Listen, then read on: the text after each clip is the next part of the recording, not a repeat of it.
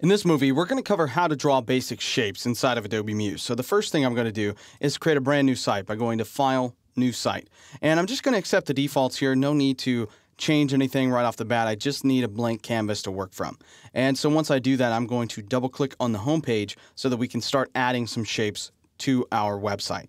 So now I'm going to come over here and grab the rectangle tool. And the rectangle tool is the main shape tool that you have inside of Adobe Muse.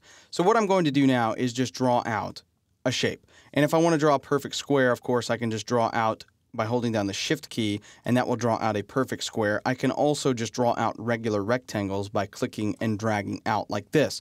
And one of the things that people ask me all the time is, why can't I draw circles in Muse? Well, as a matter of fact, you can draw circles to a degree. Let me show you how to do that. First of all, start off with a rectangle, clicking and dragging out like this. And then once you have a rectangle drawn, what you need to do is come up here into the options bar, and right up here, find the corner radius dialog box. And then just start clicking this up until you round the corners all the way around. And once you reach a certain radius, they won't be able to be rounded anymore. And so in this case, I pushed it up to about 115, and now I have a circle.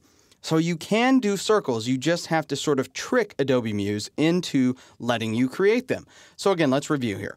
To draw out a basic square, all you do is hold down the Shift key, click and drag. To draw a rectangle, you just click and drag like so. You can round the corners of any one of these at any time just by adjusting their corner radius. And then if you want a true circle inside of Muse, you select any one of these squares that you created here and then just adjust the corner radius until all of the corners round off completely and you have nothing left but a circle.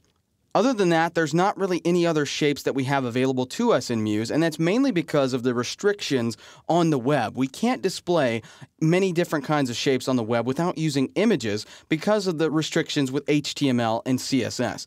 These basic shapes that you see here are easily accomplished with HTML and CSS, and that's why we're able to draw them. And we're only tricking Muse into using these as circles. These are technically just rectangles with a really, really large rounded corner radius put on them.